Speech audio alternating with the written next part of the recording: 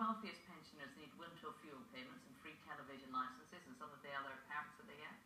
Well, I've met individuals during this campaign and before. I expect some of the others have as well. I've met people who said, I don't need that, and I'd be willing to get that up in order that the money is spent somewhere else.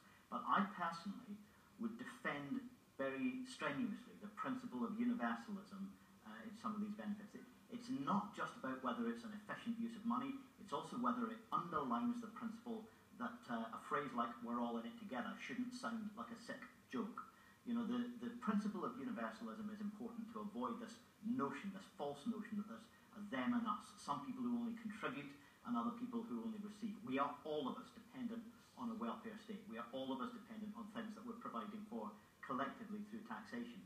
Can the sixth richest country on the planet afford decent pensions and some of these universal benefits? You bet we can, but only if we have the political will to raise the revenue from people like me, from people like Annabelle and Stuart and Joe and Kez and yourself, people who are paid generously and are, you know, enjoying the benefits of low tax rates in this country.